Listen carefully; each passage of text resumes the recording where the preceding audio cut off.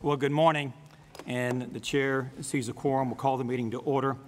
I'd like to start first having the members and including staff introduce themselves. Rachel, if you want to start, let's go around this direction, please. My name is Rachel Bibler. I'm fiscal analyst for the Senate Majority Caucus. State Senator Chris Garton, hailing from the Fighting 45th District of Southern Indiana. Representative Bob Cherry from District 53, which is most of Hancock County, Greenfield, and Pendleton in Madison County. Jordan Cedar, I'm the attorney for the Senate Democratic Caucus. Ben Tooley, fiscal analyst with the House Republicans. Jeff Thompson, State Rep, District 28, and parts of Hendricks, Boone, Montgomery counties. Ryan Michler, Senate District 9, North Central Indiana. Krista Ricci, Senate Republican fiscal analyst. Zach Jackson, State Budget Director. Joe Habig, Deputy Budget Director. Gregory Porter, House District 96, Indianapolis. Eric Gonzalez, House Democrat fiscal analyst. Ed Lenny, I'm from House District 86, which is right next door to Representative Porter's district. Lisa Ackelberg, Deputy Budget Director. Good morning, Fadi Kadura, Senate District 30, north side of Indianapolis. Jessica Harmon, Legislative Services Agency. Thank you. We have the minutes before us. Are there any additions or corrections to the minutes as presented? Hearing none, I'd entertain a motion to adopt the minutes as presented. Here. Is there a second? Any discussion? All in favor? Yes. Okay. That's right, yeah. You know, we need a motion, I think, again, don't we? Yeah, you want to make the motion? Yeah, please, yes. All right, I'll move approval of the minutes. Okay, is there a second? A second. Second, okay, thank you. Okay. All in favor of the amendments as presented signify by saying aye. Aye. Aye. Opposed? Carries unanimous. We also have before us a proposed agenda, and I know that we do have a couple of changes with regard, or a change with regard to what has been proposed, and it deals with the Secretary of State's presentation. They could not make it here today, and that's I think on your packet back towards the very last page, and it would be 6, it'd be from 4 through 18. All of those are Secretary of State, and they could not make it today. I would entertain a motion to change or delete those portions from the agenda that we're going to have on the table. So moved. Okay. Is there a second? Second. Is there any discussion on the proposed addition or deletion from the agenda? Hearing none, all in favor signify by saying aye. Aye. Opposed? Motion carries unanimous. With that then, we'll go ahead to the agencies, and we start, I believe, with the Indiana Department of Administration. Matt, please.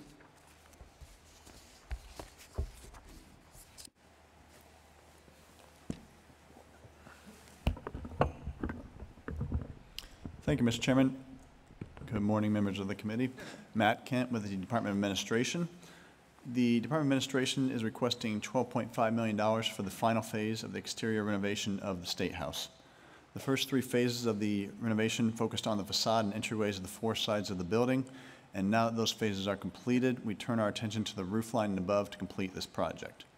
The work in this phase will include copper gutter repair, replacement where needed for proper drainage, chimney masonry work, rotunda masonry work and cleaning, some limited window repair and replacement, patching and repair of the roof where needed, and then finally we'll scaffold the copper dome and make any necessary repairs and clean the copper.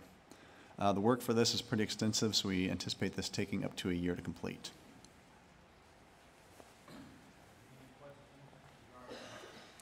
Presentation? Seeing none, thank you. I believe you also have another project. No, I stand corrected. Yes, you have 2. In Department of Administration, also have another one. Number 2. Thank you. Go ahead, please. Thank you. Department Administration is requesting $2.9 million to address Government Center campus safety modernization and upgrades to the current system. IDOA has worked closely with the Indiana State Police, Department of Homeland Security, and the Indiana Office of Technology to conduct a thorough review of our current Government Center security system. The review highlighted several areas where our current system were deemed insufficient for present-day standards. To address these deficiencies, we will centralize all security monitoring under one umbrella. This will help to create a security network that shares information and collaborates instead of siloing ourselves off into separate agencies. We'll also add new cameras and replace outdated cameras to better capture activity on our campus. These funds will also purchase new servers to host all the data and maintain backups of that information. Last of all, the new system will also include a mass communication system that has the ability to alert all cell phones on campus of any impending situation that might require everyone's attention. The Emergency Operations Center, the EOC, located in the Government Center South, will be the new single point for monitoring all of this information on campus. Any questions regarding item number 2 on the list? Thank you. Okay. Go ahead, please. The last project I have is on behalf of the Indiana War Memorial Commission. I'm requesting $2.9 million to continue work on the Life and Safety Upgrades project in the Indiana War Memorial Building. The third phase of this project will continue some of the work from the previous 2 phases, which includes fire suppression system installation, fire alarms and smoke detection systems, exit signs and emergency lighting throughout the museum and office space of the building. The remainder of these funds will go towards providing proper egress from the building, which includes reactivating and refurbishing the bronze doors of the east exit near the auditorium, reactivating the museum level south exit, and reactivating the bronze doors of the shrine room as exits. Last of all, we'll install a public address system throughout the War Memorial to alert visitors in case of emergencies. Any questions regarding item number 3 on the agenda? Thank you for your presentation. Thank you. Next is item number 4, Indiana Finance Authority. Jim McGough. Head, please, sir.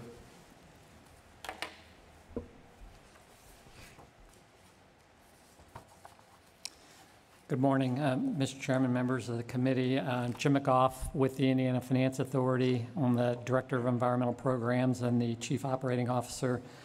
This is my 3rd opportunity to come before you to present the Water Infrastructure Fund.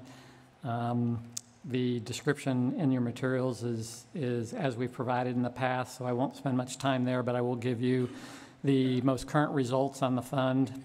So $60 million has previously been appropriated to the program. $52 million has been awarded to more than 25 borrowers as of June 30. The remainder of that 60 will be going out into loans here in the next 2 months. Over $32 million, or 62%, has been awarded to utilities that serve territories of less than 3,200 customers. Our goal, our statutory requirement is 40%, so we're exceeding that by almost 22%. Estimated savings to customers that are participating in this program in excess of $20 million. Thank you. Thank you. Yes. Senator Codora. Good morning. Thank you for your presentation. Can you later follow up with me via email to let me know? I would like to see the communities that received or that are planning on receiving those. I think we had an extensive debate during session to understand that the applicants in different communities, some communities were growing, they didn't need incentivization of these projects, some communities were struggling. So I just would like to look at if it's publicly available, not confidential information, to look at the communities that were approved for these grants, if you don't mind. Absolutely. And we just did finish our 2023 state fiscal year annual report, so I will email you the link to that. I appreciate it. Thank you, Mr. Chair. Further questions on item number 4? Seeing none, thank you. And I will stay for item number 5 and invite Sherry Sywert to join me. Sherry joining the Indiana Finance Authority and will be directing this new program that is being funded for the first time. And she'll take lead on today's presentation. Okay. Thank you. Welcome. Thank you. Thank you, Mr. Chair, members of the committee. Again, my name is Sherry Sywert. I am delighted to be here. This is a new program. $50 million is the first amount that's been awarded, and so we've not made any loans yet out of the fund. Currently, we are soliciting feedback from communities around the state, different organizations. We've talked to several LEDOs, and we are in the process of building out the application as well as the guidelines to the project. We will make both of those available. The application will be available in January of 2024, and then we will make funding decisions in the spring. Happy to answer any questions. Thank you. Any questions regarding item number 5? Seeing none, thank you.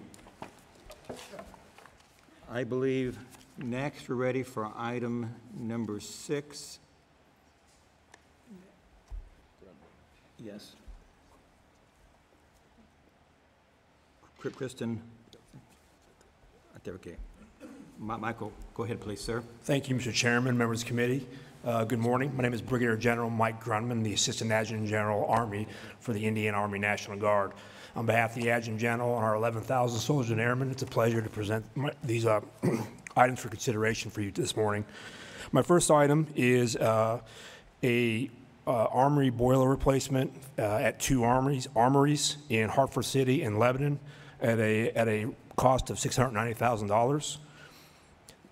These have a federal share as well. Any questions on item number 6? Go ahead, please. Thank you. Thank you very much.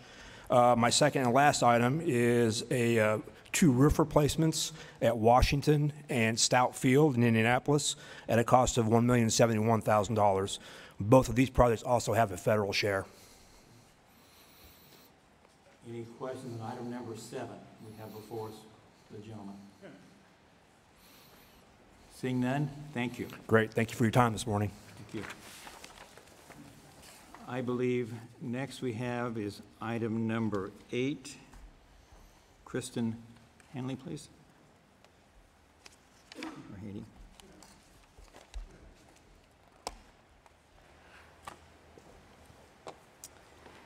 Thank you, Mr. Chairman. Good morning, members of the committee. Kirsten Haney, CFO for Indiana Department of Natural Resources. Before jumping into this today, I did want to send regards from Director Bortner, who couldn't be here today. He's out teaching at the National Association of State Parks Directors Conference in Lake Tahoe. We have some monumental items on this agenda today, so he sends his regards and would love to be here, but is grateful for the opportunity. So the first one is our Hardy Lake Lift Station. We're requesting additional funding to complete a lift station repair project. This is the main lift station for Hardy Lake State Park and pumps wastewater to the city of Austin. Unfortunately, the park can't operate without this pump. It's led to rental pumps and tanks being brought in to keep the lift operational and Hardy Lake open to visitors. Previously approved funding is allocated for the rehabilitation of the lift station, but we need additional funding to make sure that we are funding those temporary rental solutions. The supply chain issues have really hit us hard on this one, resulting in ongoing expenses that exceeded our original estimates. Without these measures, we'd essentially have to close the park. Any questions on item number 8? Thank you. Go ahead, please. Our next one, we're requesting funding to purchase equipment that will allow the DNR to perform resource management at our forestry properties. So this is a continuation of forest restoration activities undertaken by the division to fulfill its mission in maintaining sustainable forests for current and future generations. The equipment will be utilized for land management, invasive species control, forest restoration, timber stand improvement work. The land managed by the Forestry Division is kept in a long-term trust for Hoosiers and is actively managed for long-term health by adhering to international standards that we have for sustainability. Thank you. Any questions on item number 9 on the agenda? Seeing none, go ahead, please. Our next request is funding to begin the repairs and restoration activity at McCormick's Creek State Park. Our property was hit very, very hard in 2023 from devastating tornadoes. Those storms caused damage to infrastructure, loss of life, and natural amenities. The initial request for funding will go towards the engineering and design, cabin repairs, group camp repairs, comfort station replacements, and other recovery work. The DNR is working towards a completion date of summer 2026 for this. Any questions on item number 9? Go ahead, please. And our last request is funding to construct a new state park inn at Potato Creek State Park. Potato Creek State Park is a 3,840-acre property near South Bend, Indiana, with a 327-acre lake that serves as the focal point for this new inn. The inn will have 120 guest rooms, full-service dining room, patio and terrace, and event and conference center. Additional amenities will include a gift shop, activity rooms, 9,000 square foot indoor aquatic center, lake observation deck and boardwalk, playground, 12 courtesy dock boat slips, and parking for 250 vehicles. The construction is expected to begin in spring of 2024. Thank you. Any questions regarding item number 11? It's on the agenda. Seeing none, thank you. Thank you so much. Appreciate it. Next, I believe we have item number 12, Indiana Department of Homeland Security. Go ahead, please.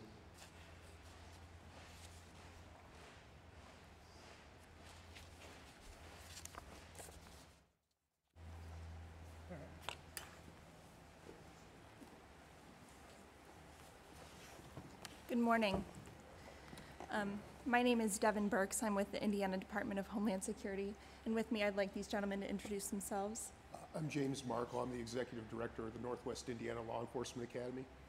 I'm Greg Mance. I'm the Police Chief in Griffith, Indiana, also the Chairman of the NALEA Board.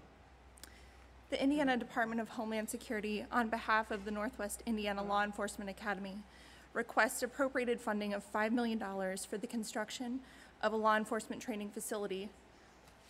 The training facility will approximately be 25,000 square feet and have the capacity to nearly double the annual graduation count for recruits. The facility will include modern law enforcement training features, such as an auditorium for lectures and a physical training room for fitness standards. The completed facility will help meet the demand for properly trained law enforcement officers within Indiana. Thank you. Any questions regarding item number 12? Seeing none, thank you for your presentation. Thank you. Thank you. I believe next we have the Indiana State Police. Major Williams, I believe.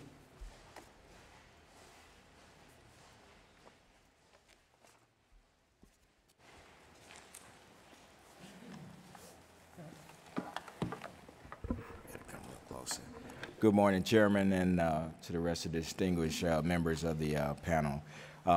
Jerry Williams here on behalf of Superintendent Carter. I also have accompanying me today is Lieutenant Derek Scott. Derek Scott is the direct manager of all of our state police accesses properties across the state of Indiana. If you will please allow me an opportunity, this will be Lieutenant Scott's first opportunity to present as we start to transition him into these responsibilities going forward. He's going to present the three projects that we have here this morning. Lieutenant. I would like to take this opportunity to thank the board for the opportunity to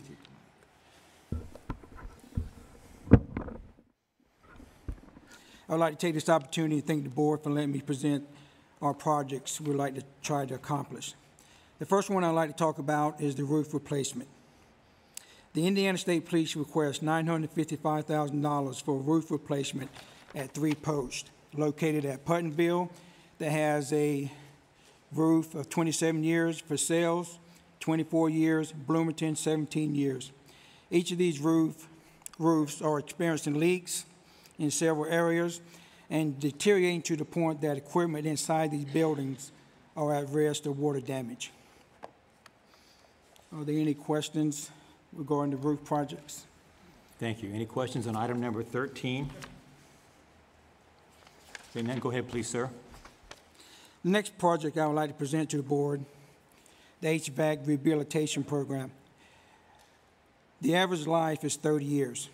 The Indiana State Police requests $1.5 million to proceed with HVAC upgrade at 3 locations, Peru Post, Sellersburg, and the microwave building at Post 52, Indianapolis. The HVAC system at each of these facilities range in age from 40 to 44 years and are at the end of their useful life. The current HVAC system operates with obsolete controls and phased out R22 refrigerants. Any questions regarding item number 15? I'm sorry, be 14. Item 14, I stand corrected. Any questions? Seeing none, thank you. Go ahead, please, sir. The third project I would like to present are emergency generator replacement, and each one of our generators have a life expectancy of 30 years. The Indiana State Police requests $520,000 to proceed with emergency generator replacement at 4 locations: Sellersburg, Jasper, Bremen, and Pendleton. The current generators installed at these facilities range in age from 34 to 43 years old and are past their useful life. Any questions on item number 15? Seeing none, thank you. On behalf of the Superintendent, Major Williams, and the Indiana State Police, I would like to thank you for your time. Thank you. I believe next is item number 16, which is the Indiana Public Safety Commission. Go ahead, please, ma'am.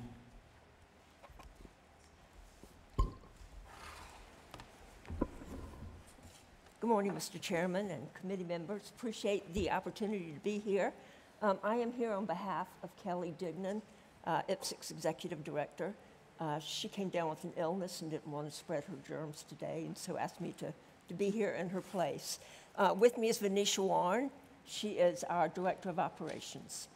We are here today to request $1 million to replace approximately 95 mobile deployable radios and 66 handheld radios for IPSC personnel and to use in our emergency response operations. These radios were last replaced in 2005, and just as a little reminder, that was the year that iPhone came out with their first iPhone. And 2014, I think the iPhone edition then was the 8th generation, so we've come a long way since those years. These radios are out of life and out of service, and they are used to support operations and emergency response. To date this year alone, we have responded to nearly 100 incidents. We've deployed these radios nearly 400 times, and this project will fully replace radios that have reached the end of life and operational capabilities.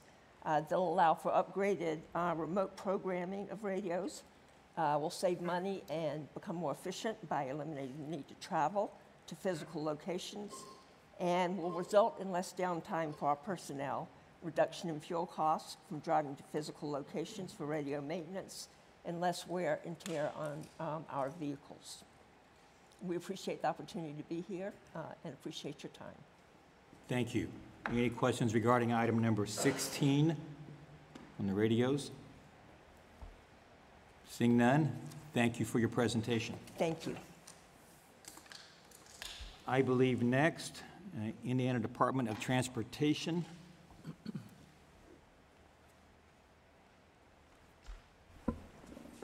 Morning, Mr. Chairman, members of the committee. Steve McAvoy with NDOT. Indiana Department of Transportation formally requests funding in the amount of $9.6 million for the renovation of the existing Bluffton Subdistrict building.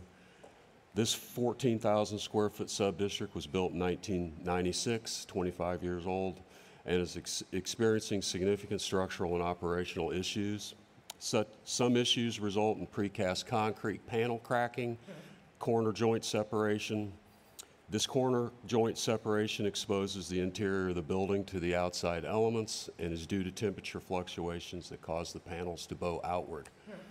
The age and condition of the structure has contributed to operational and environmental issues such as ADA accessibility in the restrooms and the conference room, garage bays that are not large enough to service a fully dressed tow plow dump truck or tanker truck, and the inability to wash trucks inside with containment. Renovation of this subdistrict will mitigate these concerns and extend the life of the building. In addition, the renovation of this subdistrict will reduce the amount of time it takes to service our dump trucks, thus reducing public safety concerns during a snow fight. Thank you. Any questions regarding item 17 before us? Seeing none, thank you for your presentation. I believe next we have Indiana Department of Transportation, in-core system updates. Go ahead, please, sir. Thank you, Mr. Chairman. Good morning, members. I am Eric Bonschbach, representing the Indiana Department of Transportation. I manage the Land and Aerial Survey Office within that agency. Today we're asking to request funding to upgrade our existing statewide continuously operating reference station network known as INCORS. The network's a system of 45 permanent GPS reference stations strategically located across the state that provides accurate and reliable positioning data for a variety of applications, including surveying and mapping, construction, transportation, agricultural, and others. The existing station equipment was installed in 2007, making it about 16 years old, and is reaching the end of its useful service life. Since 2021, 10 of the 45 stations have been upgraded. This funding will upgrade the remaining 35 stations over the next 12 months so that the entire network will be up to date as quickly as possible. The upgrades will provide additional services like improving the accuracy, expanding the coverage, and the reduction of signal interference for all users. Thank you. Any questions regarding item number 18 before us? Thank you. Thank you. Next, we have item number 19. I believe it's also the Department of Transportation. Go ahead, please, sir. We have 4 deferred maintenance projects on the agenda. State budget agency's been provided a detailed list of these projects with the specific work called out and the estimated costs for these 4 requests. The first project is fence and gate replacement. This request totals $1,548,845 and includes fence upgrades or gate replacement at 28 NDOT locations across the state. The project will consist of replacement of fencing and installation of electronic motorized gates. Electronic motorized gates will allow for the Linnell card access system to be installed, which will increase security and provide site accountability. Thank you. Any questions regarding item 19 for us? Seeing none, go ahead, please, sir. The second deferred maintenance project is HVAC replacements. This request totals $2,053,890 and includes replacement of various HVAC systems at 18 NDOT locations statewide. All of these HVAC systems have reached their average life of 15 to 25 years and need to be replaced now so we do not have loss of service in the facilities. Thank you. Any questions on item 20? Yes, Representative Porter. Thank you, Mr. Chairman. Just a quick question. When you talk about 18 different units, is it one vendor, or is it vendors from those geographical areas? Geographical. The projects will be bid through Department of Public Works individually. Okay, and do we look at the cost differences between those regions and come up with something to see if we get more dollars, for our product? So is there a cost analysis when we buy things at this magnitude? Overall, I would say no. Okay. Like you said, they are regional cost, for these components. Our estimates were based off of discussions with local contractors. That's how we developed the estimates. Until we bid it, we won't know the firm costs. Thank you, Mr. Chairman. Thank you. Further questions on item number 20 before us? Seeing none, thank you. Go ahead, please, sir. All right. The third deferred maintenance project is just what we call general rehabilitation. This request would total $1,138,810. It includes a variety of work at 21 NDOT locations across the state, to include oil water separator replacements, floor drain replacements, septic system replacements, wastewater treatment plant upgrades, lighting upgrades to LED, shop equipment replacement, masonry wall repairs, building siding replacement, door replacement, ceiling fan replacements, and other electronic lighting upgrades.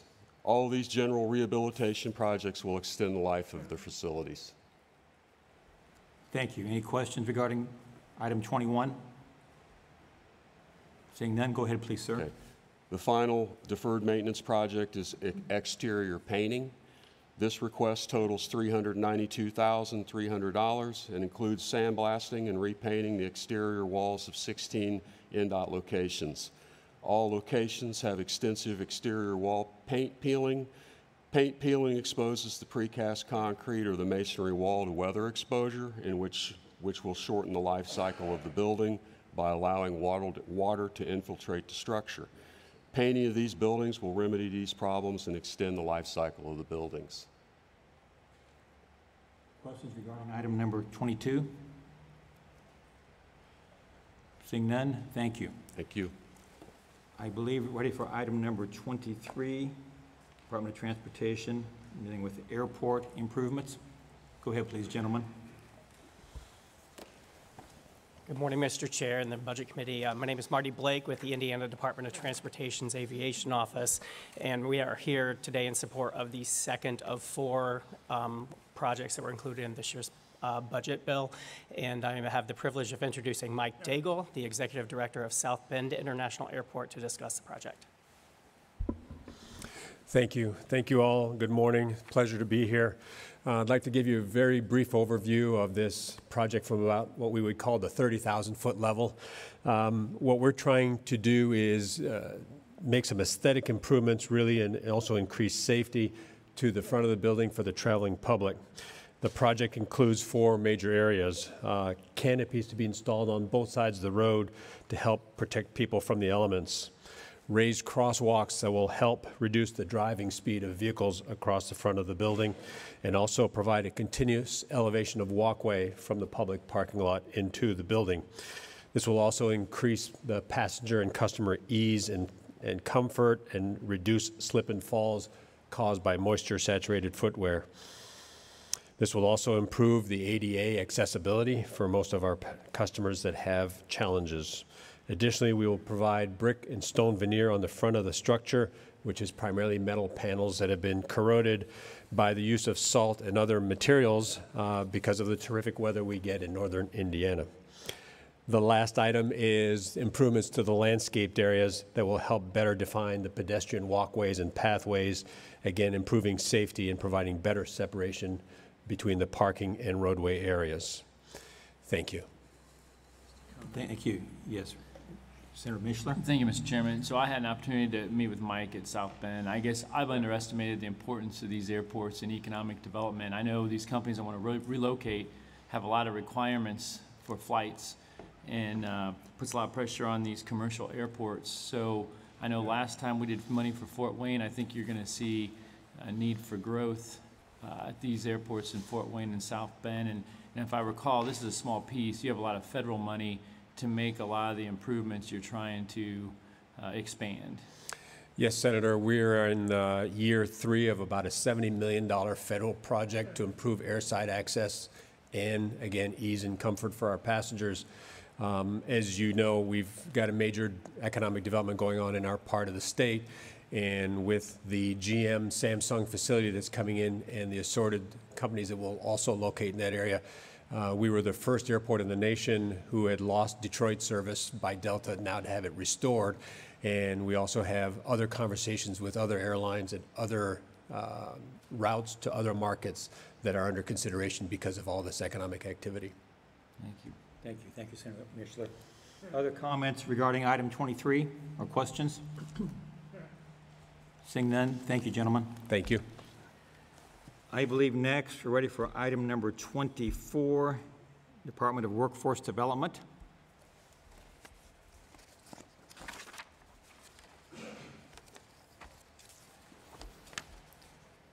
Good morning, Mr. Chairman, members of the committee. Josh Richardson from the Department of Workforce Development.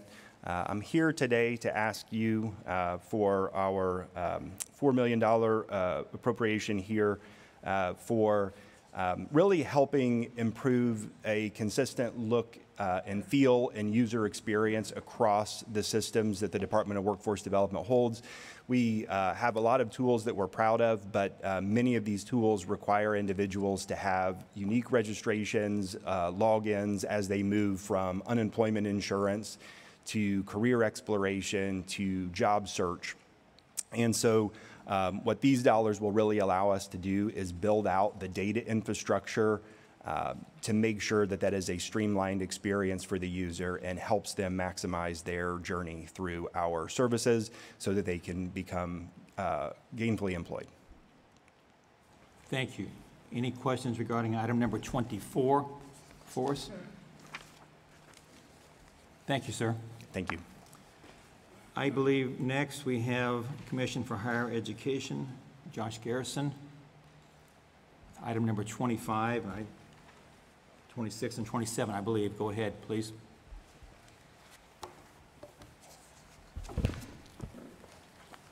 Thank you, Mr. Chairman. Josh Garrison with the Indiana Commission for Higher Education. We're here to, I'm also joined by President Sean Huddleston of Martin University for our first item.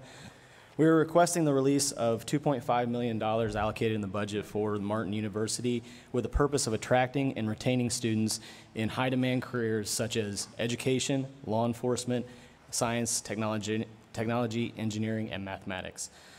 We appreciate the opportunity to come before you today, and I have President Huddleston to answer any questions that you may have. Good morning. Thank you. Any questions regarding item 25? Welcome, Mr. President. Glad you're here. Thank you. Seeing none, thank you. All right.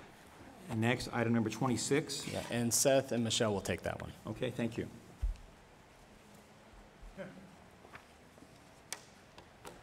Good morning, Mr. Chairman, members of the committee.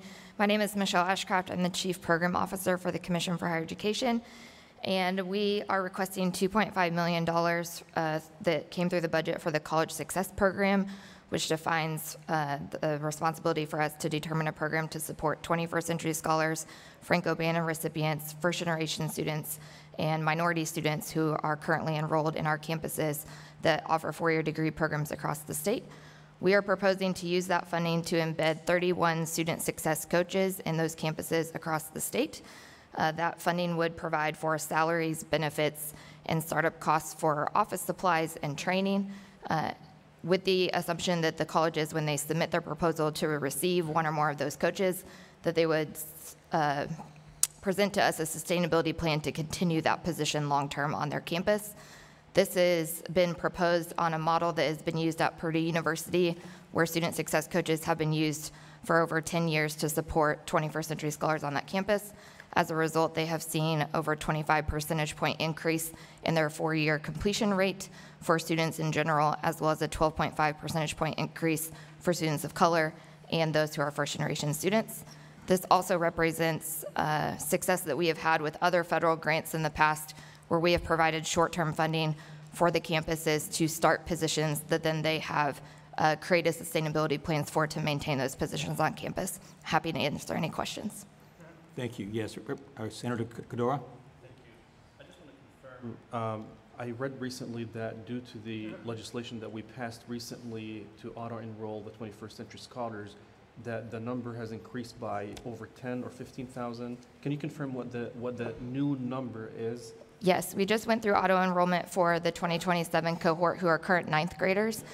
Prior to doing auto-enrollment, we had about 20,000 students in the cohort, and we have just over 40,000 students in the cohort now. So it almost doubled. Correct, yes. That's amazing. Yep, and we won't see those students obviously enroll in campus for a few years now, but we do have many students who are in the pipeline, and so this would allow the campuses to start to build support on their campuses, not only to support current students, but to prepare for auto-enrollment to come in a few years. A final question to confirm. So we went from 20,000 to 40, which is amazing. That's auto-enrollment. Does that also confirm that the 40,000 students actually applied, enrolled, and are currently admitted in these universities? Great question. So the auto-enrolled students, because they are current ninth graders, we will be mailing letters to them and their families in October to talk about creating their Scholar Track accounts, signing the pledge, doing those activities that they have to do in high school to prepare to activate their scholarships and enroll in college. So these positions would specifically support the 21st Century Scholars who are already enrolled in college. But with our new pre-admissions initiative that we have launched, which will deliver letters to high school seniors letting them know what institutions they've been pre-admitted to, these staff could certainly help with the enrollment process for our current seniors. I appreciate this. I'm going to make a plug to my own colleagues on this committee, is that I'm a parent of 2 daughters. One already went to college this year. The second one is in high school. And I can tell you the crisis, I appreciate this work, but we have a crisis with our counselors at high schools across the state. This is not me talking as a parent about my daughter. She's a 4.8 on a 4.0 scale student, and she missed 2 weeks of instructional maths, advanced AP statistics, because she was placed in the wrong math class because the counselors have 400 to 500 students per counselor. So we're putting all of these dollars to advance 21st Century Scholars and others to help students transition and enroll on time and graduate on time. But within the school system, we don't have enough counselors to guide and have ample time to sit with these students to tell them, here's the application, go to Skyward, Naviance, and the Common App, and here's how you apply. So I urge the commission and my colleagues to seriously look at the crisis we have in our state that is preventing these students from getting all the information. I'll conclude with one example. There's a person of a minority community, he's in his 50s, and he came to me in my district and he said, one of the regrets of my life when I was in high school, I went to my counselor and he told me, your type is not a college type. Your type is not a college type. And he regrets that he didn't go to college because he didn't have an empathetic counselor that can help and support. That was 30 years ago, 40 years ago, or 35 years ago. So I urge all of us, the commission and my colleagues, to seriously look at that crisis because it is part of that process that is breaking students moving from high school into colleges. But this is amazing news, and I really appreciate your work. Thank you, Mr. Chair. Thank you, Senator. Other questions regarding or comments on item 26? Representative Porter. Thank you, Mr. Chairman. Over the course of years, we've heard how successful 21st Century Scholar has been. We know the students have increased, due to recession and things like that. My question is, with these dollars, is it going to be sustainable? I mean, now we have a new program grew out of another program that birthed this program. And my question is this going to be a one and done, or one biennium and done? What are you doing, and where are these students these educators going to come from? With the teacher shortage that we already have, are we going to start purging to try to address this gap to help navigate this whole system? So I'm just, what is this just now, or is there a strategic plan, longevity on it, or what? Or is this just a reaction? Yeah, those are great questions.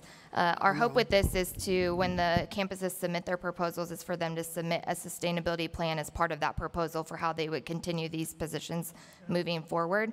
Where we have campuses that have similar positions already, the strategy they've most often used is hiring 21st Century Scholar graduates from their campuses to be in positions like these so they can speak from their experience and help the 21st Century Scholars and other low-income and minority students moving forward. So I wouldn't anticipate that we would be purging our current educators, but rather bringing those who are from 21st Century Scholars and other communities into education to serve into these roles.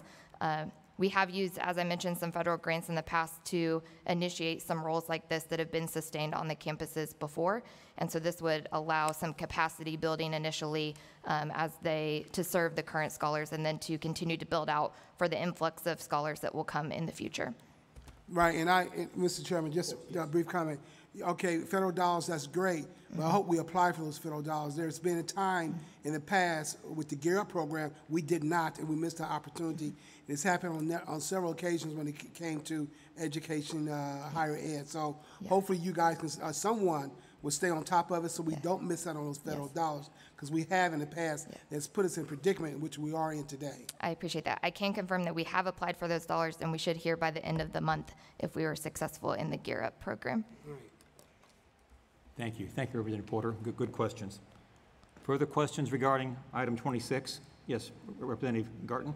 Or Senator Garten? I'm sorry, Thank sir. you. Are you promoting me or demoting me, Mr. Chair? I won't comment. I want to Thank have you, a Mr. peaceful Chair. day today. Yeah, fair enough. Thank you, Mr. Chairman. Thanks for your testimony. Just a quick question, and if I missed this part of your presentation, I apologize. How'd you get to 31? Yeah, so we have looked at what the average starting salaries for an entry-level coach or advisor-like position is on the campuses currently, both across the public and the private campuses. As you can imagine, it fluctuates a little bit from campus to campus. And so we've provided a suggested range for a salary and then what benefits would be on top of that, and then looked at what initial startup costs for office space and technology like computers, phones, those sorts of things. And so we took that total amount and divided the 2.5 million to get to 31. And then the remaining funds we would use to provide some centralized training for those individuals once they're all hired. One thing that they would gain access to is our state scholar track system to be able to support the students in terms of financial aid requirements. So we provide training on that system, as well as just other state financial aid policies and student support strategies that may be helpful to them. And then how are we measuring, with the dollars spent in this space, how are we measuring success? Of those 31 folks, what metrics are we measuring? Are we saying, hey, you know, one of each of these 31 is expected to graduate X amount of students sooner, get them into the work? Help me understand how we're measuring success. Yeah, this was certainly initially tied for this first year to enrollment and retention. So especially I mentioned our new pre-admissions initiative that's going to deliver opportunity to students by telling them that they are pre-admitted to institutions across the state. It would be helping those students enroll and then yielding those students over the summer to make sure that they actually enroll after accepting their admission. And then looking specifically at first year retention for students that they make it through that first year. Once the campuses have built those sustainability plans and made the long-term decision to keep these individuals on their campus, then we would continue to look at retention rates, on-time completion rates, if not early graduation, through some of the other initiatives that we have. And then we are, this among many others would be part of our strategy for Commissioner Lowry's graduate retention. So not only how do we get them through on time to complete, but how do we keep them in our state as well? So we plan to tie this to some of the new career coaching requirements that have come out of 1002 as well. These individuals would help connect these students to their career coaching meetings as well. Yeah. Thank you. Thank you, Mr. Chair. Further questions regarding item 26? Seeing none, thank you. Thank you. I believe next we have item number 27, Commission for Higher Education, also with the Heartland Anderson School, for Scholars, I'm sorry, House. Go ahead, Josh. Thank you, Mr. Chairman. Seth Hinshaw with the Commission for Higher Education. I'm going to be joined by former State Senator Doug Eckerty, who is actually the Executive Director of JobSource, Inc., the organization at East Central Indiana that runs the Scholars House program. Really quickly, I just wanted to provide a quick background to this item.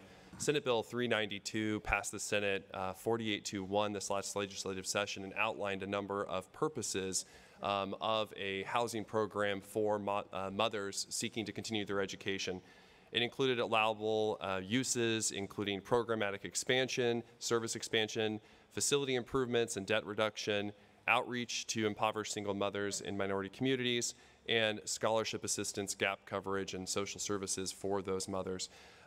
So I wanted to just give that quick backdrop because we've used the language in Senate Bill 392 to build a framework for this, but I'd like to turn it over, if I could, to Senator Eckerty to fill in a little bit more of the work and the background of the program. Thank you. Thank you, Seth. Senator, welcome. Go ahead, please. Thank you very much. Chairman Thompson and members of the committee, thank you for letting me be here this morning. I'll give you a little background, quick background about Scholar House. It started in Louisville, Kentucky, about 25 years ago. It services the group that Seth just talked about, single mothers, greatly impoverished, minority groups. Most have been abused throughout the course of their life in many, many different ways. Most have been homeless at a point in time in their life. Sadly, some have been trafficked. It's the way of the world, I suppose. What they do in Louisville is they provide housing and wraparound support services to allow these folks to pursue a post-secondary career, be it a highly skilled trades school, two-year institution, or a four-year college. Doesn't make any difference which, as long as they're going for more education.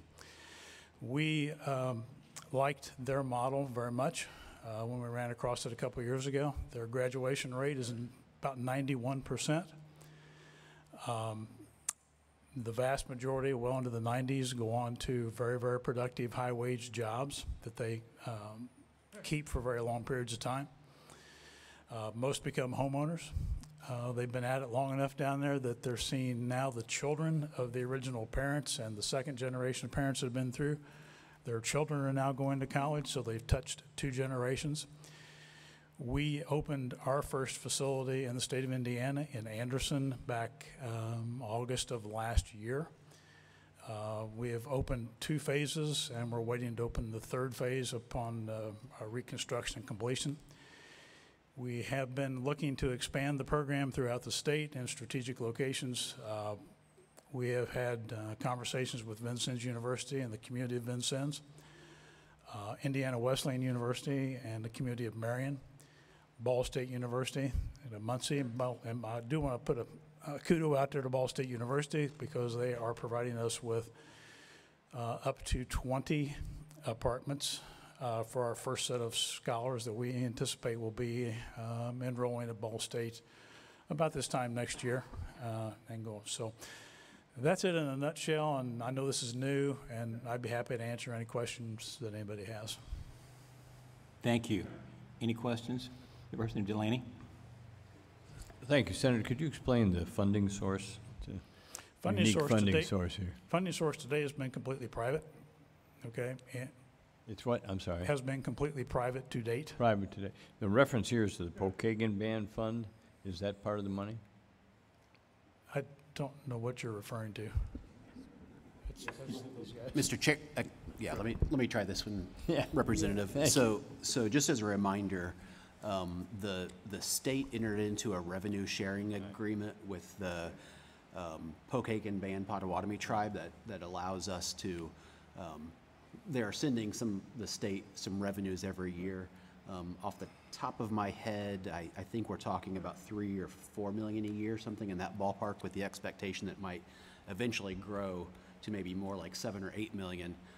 But in this last budget bill, there were a couple appropriations made out of that funding source, and that's what this is the states received it, and it was appropriated in the budget bill for this purpose. Yeah, as an independent nation or sovereign nation, they don't have tax obligations, but we have an agreement with them that provides support. Exactly, and right? yeah, revenue sharing. I think in terms of like we provide things like a road to the door and some infrastructure, things like that, and in exchange they're sending revenue back to the state. Thank you.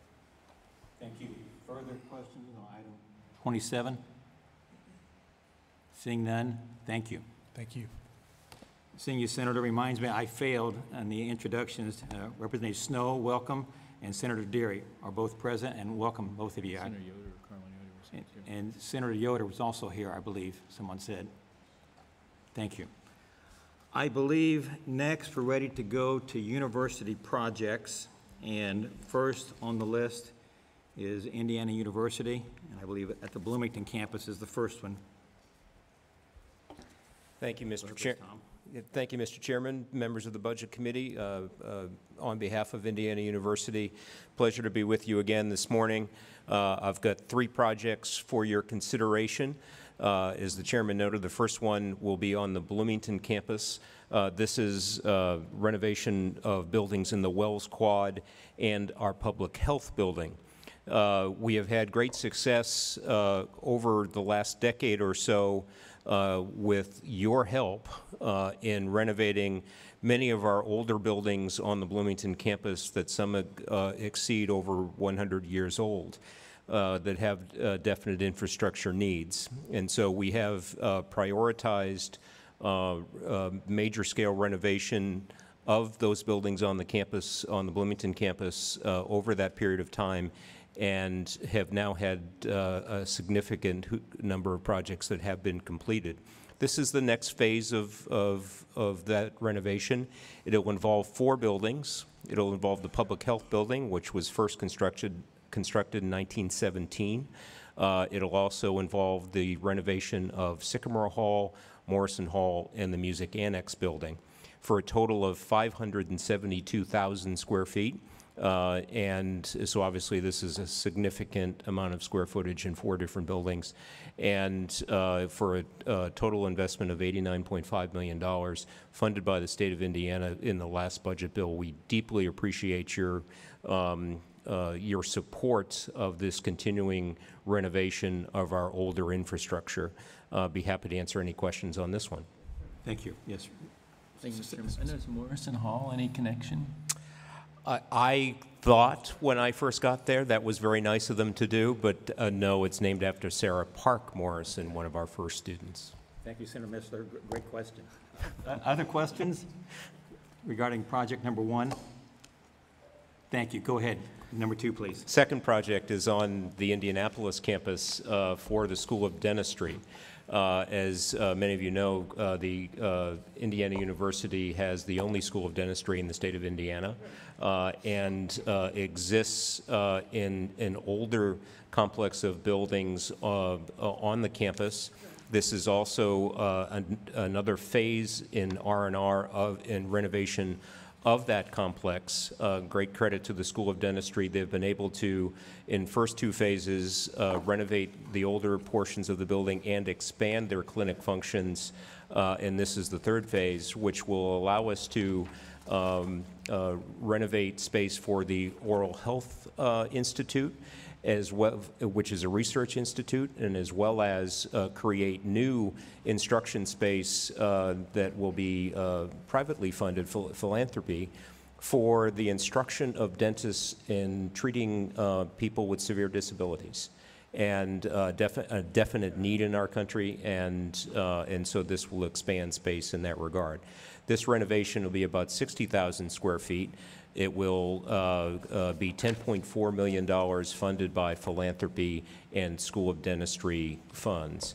It also involves the renovation of space related to student commons to allow the dental students to have more study space as well. Be happy to answer any questions on this one. Thank you. Any questions regarding project number 2? Seeing none, go ahead, please. Number 3.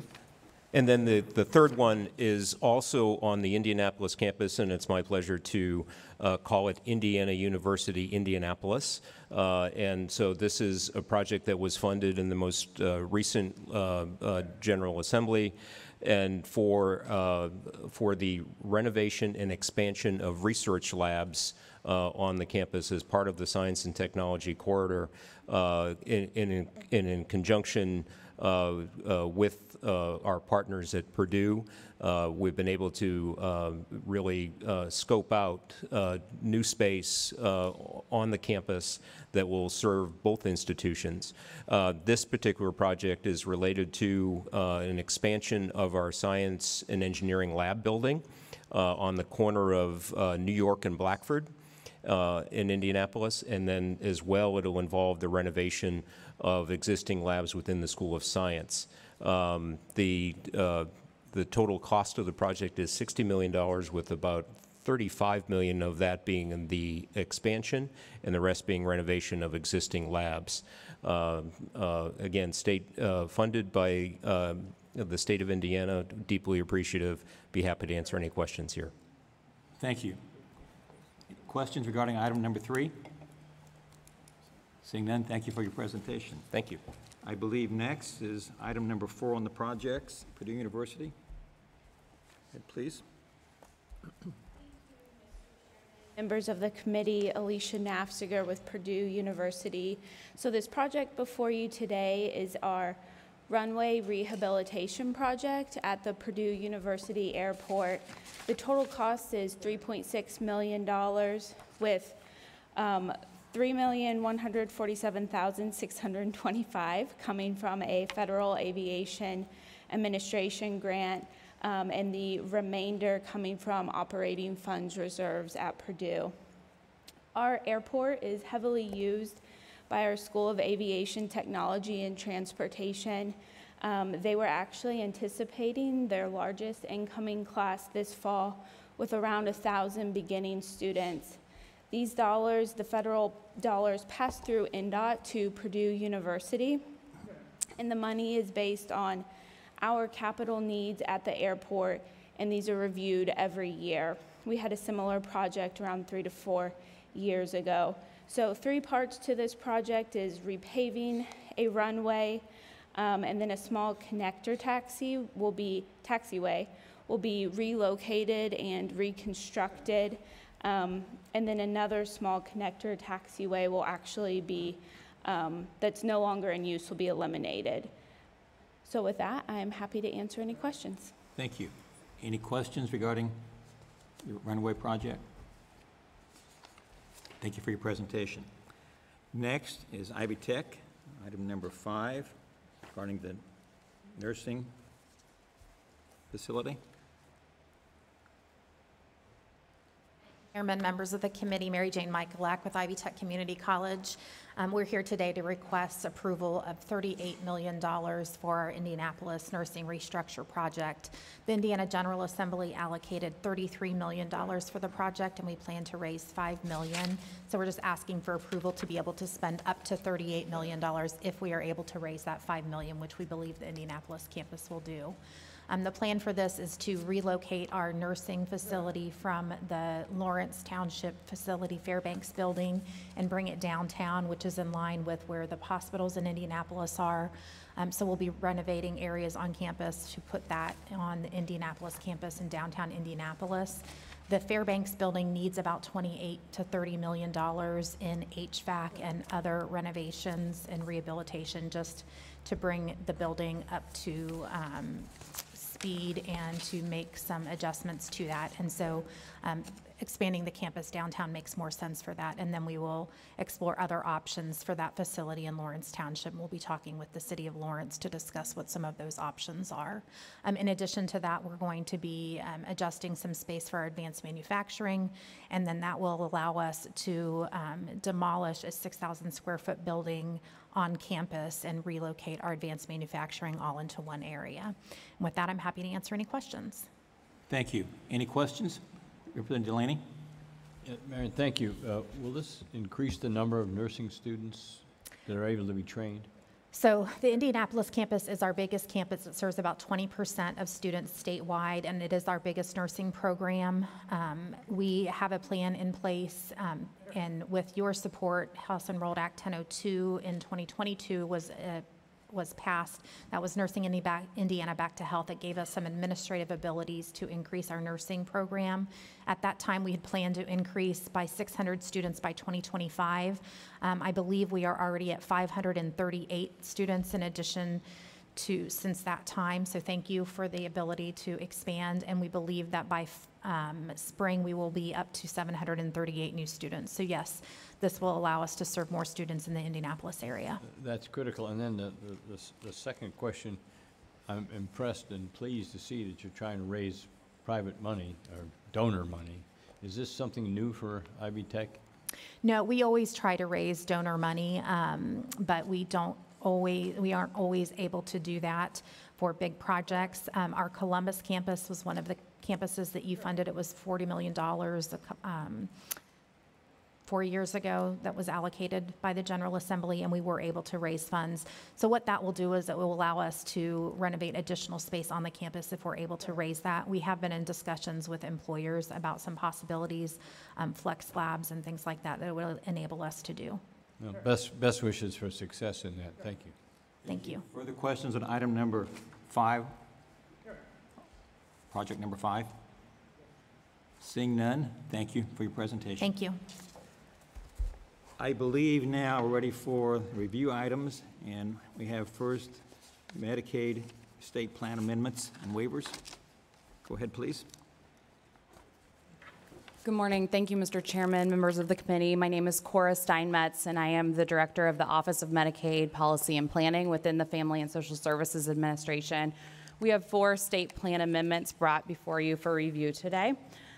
The first state plan amendment is a continuation of the Behavioral and Primary Health Care Coordination Program within the Division of Mental Health and Addiction.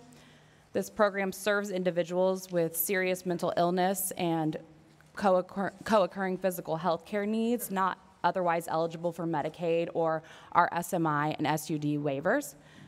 The primary service delivered under this program is case management for complex care coordination needs. Our community mental health centers are the provider for these services. This particular SPA has no fiscal associated with it.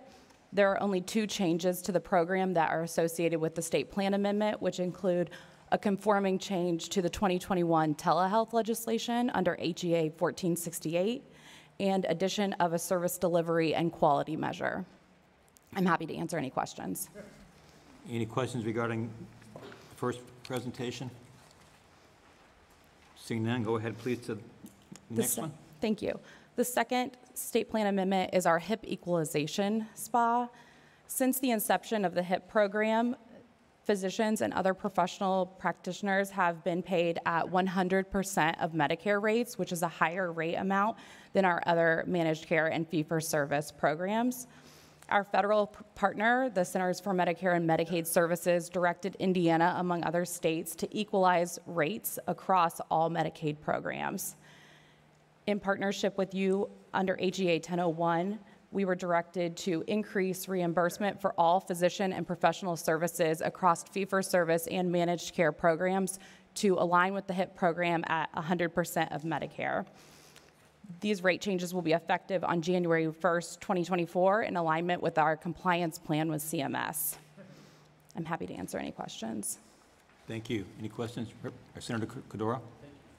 Good to see you. Appreciate you. Thank and you. welcome aboard. Thank you. Happy to be here. Thank you.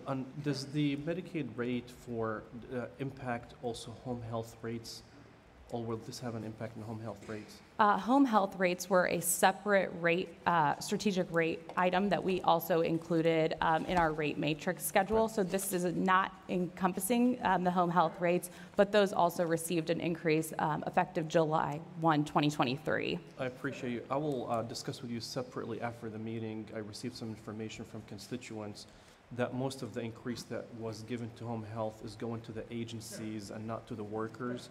So the workers saw a couple of dollars increase, but we're still dealing with the same crisis of not having home health individuals across the state.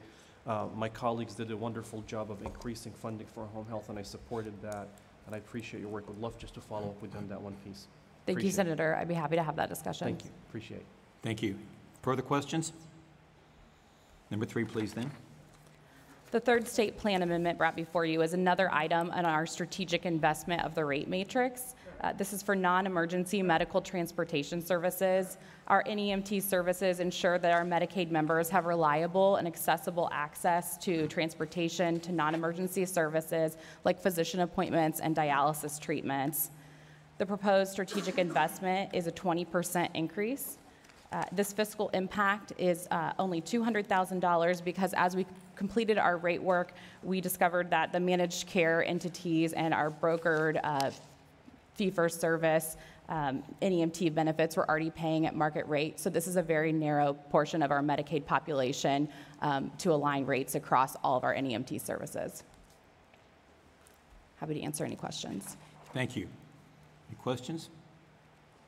Thank you. Seeing none, number 4, then, please. The final state plan amendment before you is an administrative simplicity item. As a growing number of our Medicaid rates are now aligned to a percentage of Medicare, we have a need to address the timing of those rates. The Centers for Medicare and Medicaid Services typically does not release the Medicare rates until December of each year, causing delays in our ability to implement the corresponding Medicaid rates by the next January. This causes delayed payments to our providers, provider abrasion, and a need to perform retroactive adjustments to those rates. For this reason, we propose tying the Medicaid rates to the previous year Medicare rate in order to reduce that provider abrasion and create some reliability in the rates that they will be seeing. Happy to answer any questions. Thank you. Questions? Thanks for your presentations. Thank you for your time. Next on the agenda, we have the rainy day fund loan update. Gentlemen, go ahead, please.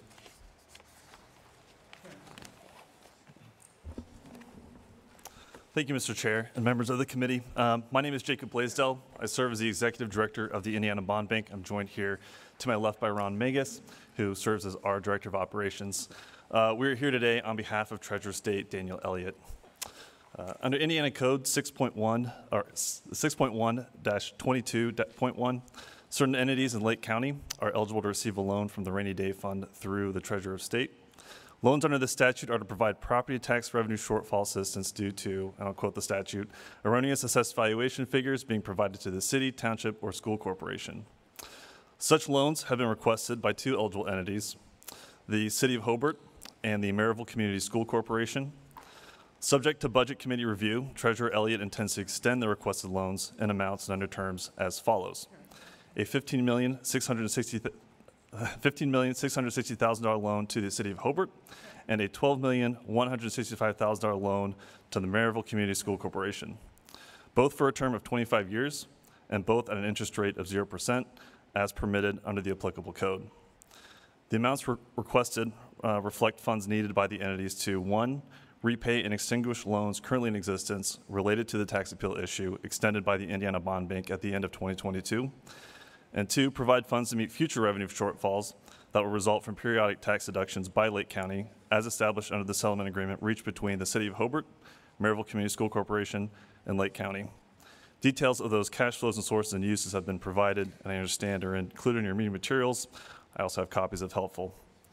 On behalf of Treasurer Elliott, I thank you for your time in this review. We hope the proposed terms are consistent with the intent of the legislation, and I'll be happy to answer the questions. Thank you. Any questions regarding those loans? Seeing none, thank you for your presentation. Great. Thank you.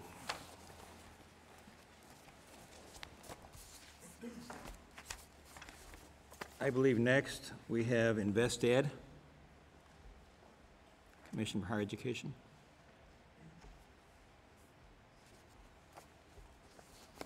Oh, so sorry. Sorry, Michelle. Hello again. I'm just here to kick it off, and then we'll turn over to our InvestEd colleague to share a little bit more. This is in regard to a program called Teach Dual Credit Indiana. This program was created through grant funding support through InvestEd to support the credentialing of teachers for dual credit as a result of the new requirements from the Higher Learning Commission that are in effect through 2025, in which case we need to further credential the many current teachers who are teaching dual credit so that they will remain eligible to teach those courses, as well as credential additional teachers to maintain the dual credit needs that we have in our state. We currently, through the most recent grant that InvestEd funded, have had 1,403 course completions from teachers across our state. And this mirrors another program called STEM Teach that's funded through our Independent Colleges of Indiana. So the STEM Teach program allows teachers to be credentialed through STEM-related courses, and Teach Dual Credit Indiana covers the liberal arts side. So with that, I will turn it over for questions. Yes, thank you, Chairman Thompson, members of the committee, for having us today. As Michelle mentioned, in 2020, InvestEd gave a $3 million grant to CHE to partner with SEL to help address the dual credit teacher licensing issue that will be upon us from HLC's ruling. Due to COVID and some of those other things, that has been kicked back a little bit. We have seen a drastic improvement in the number of teachers that are credentialed and meet those new requirements. In 2016, we had about 30% of teachers qualified. Now we're at about 65%. So another round of funding here would really help us hit those numbers in line with CHE and Department of Education goals and extending and expanding our dual credit programs. It's right in line with InvestEd's mission to help students access post-secondary education with the least amount of debt possible. And so these dual credit programs are allowing students to do that. So I'm happy to answer any questions you all might have. Thank you. Any questions regarding the InvestEd? Seeing none, thank you for your presentation. Thank you, guys. I believe next, under review items, we have number 4 regarding tuitions and fees, IB Tech.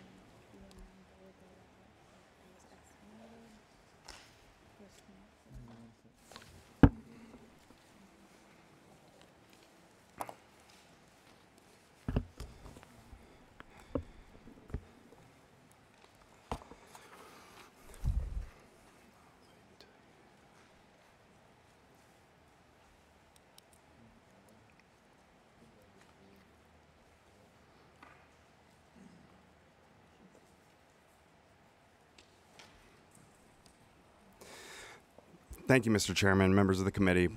I appreciate your time being here today. My colleague is handing out some slides to talk through. We're here to talk about Ivy Tech's tuition and fees for fiscal years 24 and 25. On page 2, it talks about our guiding principles and the way we go about establishing our budget. Structurally balanced budget with revenues matching expenditures is critical to the institution. And on number 2 and 3, you'll see transparency and equitable access and pricing. This is something where we've really focused this year and how we established our tuition and fees that we charge to students. And I'll talk a little bit more about that, but we really look holistically at what the price students pay is. It's beyond just tuition and mandatory fees, and I'll talk a little bit more about that. On the 3rd slide, you'll see this is Indiana's public institution tuition and fees, tuition and mandatory fees. And that's the recommendation that comes out of the commission, and we take very seriously the Commission for Higher Education's tuition and fee recommendation, which is based on tuition plus mandatory fees. And mandatory fees at public institutions are assessed to all students. There are other fees at institutions that are charged to certain students, like program fees or course fees and so on. But you can see here, Ivy Tech remains the most affordable option in the state of Indiana, and this is something we're very proud of. On the next slide, you'll see consumer cost increases. This is what we're battling with is inflation. You'll see we've got headline as the overall and then core, and then what we've done is we've adjusted in real dollars our operating budget over this time period since January 2015, which shows the purchasing power down 1%. This is not a complaint. We're very proud of this. We're trying to find ways to be more efficient and do more with fewer resources, which then feeds into the cost that we have to charge students. On the next slide, this is our full-time tuition and fees. So on a nominal basis from 2015 to 2024, it's increased 21%. But what we are really looking at is when you adjust those in real dollars, what are we charging to students? So on the adjusted rate is actually down 4% when comparing 2024 and 2015. And this is something that we're really focused on is staying behind inflation or in line with inflation each time we set this and not getting ahead. Higher education for so long had exceeded the rate of inflation. And so this is one number that we do look at and track regularly. On the next slide, it talks about Ivy Tech student debt. This is the percentage of Ivy Tech graduates that graduate with any debt. So in 2015, it was almost 52%. And in our most recent year, 2022, we're down to 18.2%, a reduction of 34%. This is something we work on diligently in education, through education, and also just remaining affordable. We were, with our HERF dollars that we received during the pandemic, we took the institution portion. Half was for emergency student aid, half was for institutional costs associated with the pandemic. We really tried to double down on investing the institutional dollars into student success. So we did cover books for all students for those 2 years. We were also able to freeze tuition for those 2 years as well in fiscal years 22 and 23. And we also, the minimum aid that went out to students, we exceeded that by $27 million. So we took institutional dollars, and we were encouraged by the U.S. Department of Education to, if possible, take your institutional dollars and distribute more to students. And we were able to do that, exceeding the minimum amount by $27 million. So on the next slide, you can see our prior tuition and fee structure. And what we're really trying to do is head in the direction of students understanding the price they're going to pay on the front end and not be surprised by separate and additional fees that they receive on their bill. So previously, students would be assessed a rate, and they would also be assessed a $75 mandatory technology fee. And that was priced per head. It was so a student taking 1 credit hour would receive $75 fee and 15 as well. And so on a percent basis, that 1 credit hour, you're approaching 50%. So when we talk about equity, that's what we're trying to do is align it so it's just one tuition price. And really do away with the technology fee being separately charged and just roll it into tuition. Now, the Commission's recommendation of 3.5% over the next 2 years, that really has no impact to roll it in, other than our students won't see it as a separate charge because they're making a recommendation based on tuition plus mandatory fees, and that was our sole mandatory fee that we applied. So it's now part of tuition, and we would have no separately charged mandatory fees going forward. The other fee that we really wanted to do something about was the distance education fee, and that was charged at $20 a credit hour. And if you look on the next slide, it was assessed to about 75% of our students. And it was assessed based on the modality in which they were taking the course. So for Ivy Online students, they would receive $20 credit hour fee. And blended is another modality where they do a large portion online and they may come in to do lab work in person. They would also receive a $20 distance education fee. And you could trace this back, and these fees really started. I always compare it to Microsoft Office when you used to get a 16-digit code that you would type in, and it was really charged per license. And things have just changed. Technology has become pervasive throughout the institution, and we're all of us, employees and students, are using Microsoft Office, and it's not specific to individuals. So we purchase institution-wide licensing, and for Zoom, our learning management system, and it goes on and on. So while they started when technology was sort of new and actually more expensive at that time, it's really become part of everything that we do at the institution. The challenge for us to eliminate the fee is that over time it has become part of the revenue structure of the institution, and it generates about $10 million in revenue. So the next slide you can see, this is really taking you through the steps that we took. You starting with the 3.5% recommendation that the Commission for Higher Education made, and then we have to add about 2.4% to that to recover $4.5 million of that $10 million. We don't have to recover all of it because we are trying to be more efficient, and we want to do everything we can to not have to fully replace that $10 million. But that's where we ended up in order to have a structurally balanced budget. So the total combined would be 5.93% on its face. But students are no longer going to be paying that separate distance education fee that is not mandatory. So the recommendation that the Commission for Higher Education makes is tuition and mandatory, but we've rolled in a non-mandatory fee, which is not an apples to apples, and that's what we're trying to walk you through today, is just that we took that step to eliminate that extra fee, and it's no longer going to be charged. After fiscal year 24, we won't have the distance education fee, we won't have the separately charged mandatory technology fee. We'll just have that tuition price that students understand fully.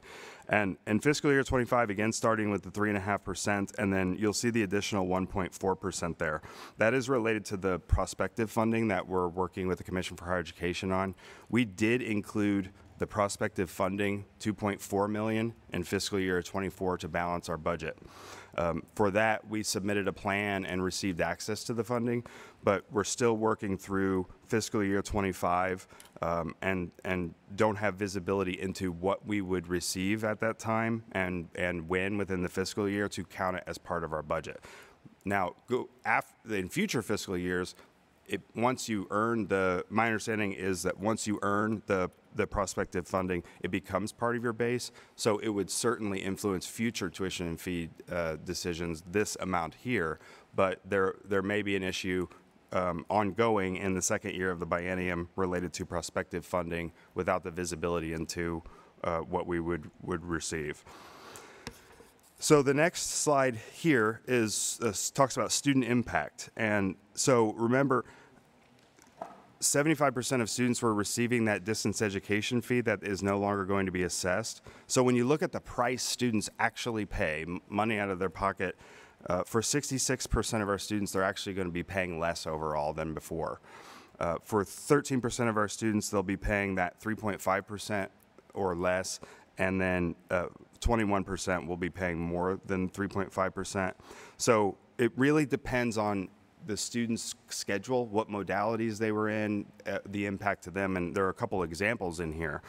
But the main takeaway here is for the majority it's going down, but also the equity issue that we were trying to adjust, to fix for the future, which was that technology's just become pervasive throughout the institution. We're all using it, and we don't want to charge students differently based on the technology that we're using. So the next slide we've added is just what's that revenue impact for Ivy Tech? If we had just done 3.5%, which was recommended on tuition and mandatory fees, Ivy Tech would have received an additional $13.5 million in revenue over the biennium. But because we're not recovering all of that distance education fee revenue, and only 4.5 million of the 10, the additional revenue with what we did is just over $8 million. So less revenue, we would have generated more revenue just doing the 3.5%, but we wanted to be more transparent and equitable in our pricing and set this pricing structure up for the long term and the future. The next two slides are just two examples. So this distance education student is in 15 credit hours, and 8 of them are distance ed. So under the prior structure, would have paid our tuition price plus the mandatory technology fee of $75, plus 8 distance ed hours times $20 a credit hour, which would be $160, so $24.78. And under this model, their overall price is actually going to go down 1%. And the next example is 12 credit hours on campus, but 3 of them are distance ed, and they would have paid the $75 technology fee and $60 in distance education fees, and under the new model, their rate will go up 3%. So it's impacting students differently depending on the circumstances, that essentially primarily the number of distance education hours they were in. And that really is around flexibility around their schedule, what they take and when, and they're really mapping that out to determine what is best for their schedule, but that fee would no longer be charged. So the last 2 slides just show the adopted structure for fiscal years 24 and 25. And you'll see there that there's no longer a distance ed fee, and really trying to highlight that the mandatory fee is gone. So it's just it would just be the tuition rate that students would see. In addition to that, as I said from the beginning, we really look at what they pay holistically. We've grown our IB Plus textbooks program. Textbooks is an area where we've been very focused. We did use HERF dollars to cover the last 2 fiscal years. This will be the first fiscal year that students actually pay the rate that we've negotiated with publishers. When we started negotiating with 180 publishers and a bookstore manager, our quoted price was almost $40 a credit hour to provide books to students. We negotiated and got that down because of the volume that we can drive and negotiate on their behalf to $19 a credit hour for the last 2 years. And in the next 2 years, this fiscal year here, they're paying $17 a credit hour. Next year, it'll be $16.50. So in a time of high inflation, we're continuing to try to negotiate on their behalf. Students can opt out of that model, and we just got data for fall that shows that about 0.25% of students have chosen to opt out, which to me is a testament to the value that they're getting from us negotiating for textbooks on their behalf. They have the choice to opt out, they're not taking it. And really one of the biggest reasons why we're also trying to do that is to move, they understand what the per credit hour price on textbooks is at the beginning. Prior to this structure, students are price takers with textbooks. You get your syllabus typically around the beginning of class, and the book could be $400. They understand now it's this price per credit hour for all your textbooks. You don't have to figure that out once you get all of your syllabi, and we'll continue to keep trying to drive the price down for textbooks as well. So that's really the data and the decision making that we use to set our tuition and fees. It's deeper than just that advertised price, and hope that brought some clarity, but I'm happy to take any questions or provide any data that the members would like to see. Thank you for your presentation. Any questions? Senator Cordero? How's your enrollment been so far? Any new trends in the post-COVID era, whether at a regional level or on a statewide level? Yeah, thank you for the question. And we are above pre-pandemic levels in enrollment. Our last 3 terms have been positive. fall, we are an 8-week model now, so we have 2 8 weeks within the fall term. So we're in the first series. Second 8 weeks we're still working, but we're right now, and it will depend on where we end up for fall too. But we're looking like we're between 5 and 6% up for fall. So. Community colleges are typically counter-cyclical in nature. We compete with a very tight labor market, and we really feel like we're able to attract students even in that kind of environment in ways that other community colleges in the country are not. So we're really proud that we're have those kind of increases in enrollments while the labor market is still very tight. Thank you. Thank you. Further questions? Seeing none, thank you for your presentation. Thank you. Appreciate that. I believe next is Public Broadcasting Service. Welcome. Floor is yours, sir.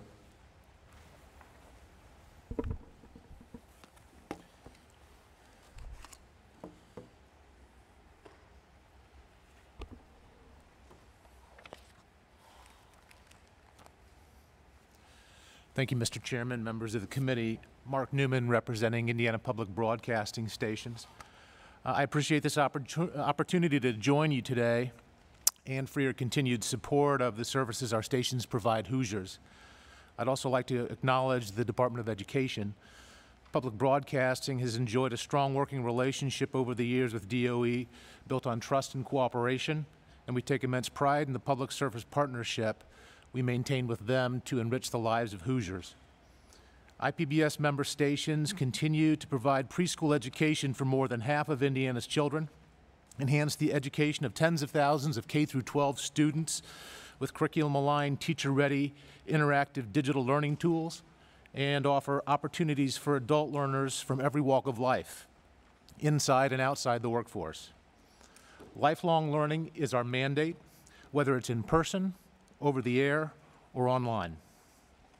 In addition, we're committed to protecting the general public by providing life-saving public safety communication services for purposes ranging from early tornado and severe weather warnings to large-scale event surveillance and messaging, as we did just this past May at the Indianapolis Motor Speedway, to school shooting scenarios. We're also dedicated to creating local content that reflects the richness of our Hoosier way of life and producing public affairs programming that equips Hoosiers with reliable facts and trusted information they need to make well-informed decisions. One example of this is the program we're in the midst of producing and finalizing on youth mental health in conjunction with Riley Children's Hospital, and a series of community dialogues that we're planning that will take place later this year across the state to provide comfort to Hoosiers and increase awareness and understanding of this very important subject. With our focus on education, public safety, and civic dialogue as the backdrop, the current state budget calls for $3.675 million to be distributed through the Department of Education in fiscal year 2024 to our 9 public radio and 8 public television stations. Consistent with the bill language, 1/7 of the total, or $525,000, is to be distributed equally to our member radio stations. $3,150,000 is designated for our TV stations. Finally, consistent with historical practices, we ask that the distribution be made in 2 allocations, 75% of the total coming in September 2023, and the remaining 25% in January of 2024. The committee members should have a letter from me detailing the proposed allocations for each station and this distribution timeline. Again, on behalf of our 17 stations, many thanks to you, the General Assembly, and the Department of Education for your partnership. We value our long-standing relationship immensely. I'll be happy to take any questions or comments. Thank you for your presentation. Any questions for the gentleman? Seeing none, thank you. Thank you. I believe next we're ready for item number 6 under review items, dealing with fines, or fees, fines, and penalties. And I believe we only have one actual agency, the State Board of Accounts. And so please go ahead. Good morning, Mr. Chair, members of the committee. Kendra Leatherman, General Counsel for the State Board of Accounts. We're here for the Budget Committee to review are fees that are prescribed in statute. So we have 3 fees. All of them are prescribed and authorized by statute. One is called our processing, which is formerly known as the typing fee. One is called our technology fee, and the last one is a technical assistance fee. All of these have been in statute for a while. They were authorized by the General Assembly. However, in statute doesn't necessarily give an exact dollar amount of what that is. It just says it's reasonable, so we felt it was prudent to come to the Budget Committee to have those reviewed. I can take any questions. All of these are based upon the cost of what this part of the audit actually requires us to perform. So for processing, it's based upon the processing costs in year 1, and we try to recover those costs in year 2. Thank you. Any questions on those 3 respective fines or fees? Seeing none, thank you. Thank you. Presentation. Well, if I have things correct, we're at the point now where we need to approve the proposed agenda, a proposed amended agenda. Are there any motions to remove any item under the amended agenda? Seeing none, I'd entertain a motion to approve the amended agenda at this point. So moved. Is there a second? Second. Any discussion on the motion? Seeing none, all those in favor signify by saying aye. Aye. Aye. All opposed? Motion passes unanimous. Thank you. I believe what we have left, just acknowledge the fact several reports have been received, and those are listed, of course, in our packet there. Any concerns, questions need to come before the committee at this point? Seeing none, I'd like to thank Purdue University for being our host and here at the Beck's Agricultural Center. And as I said last night, I'm just personally proud to be a Purdue graduate and what Purdue is doing. And so thank you again for hosting us. And with no other concerns before us, we stand adjourned. Thank you.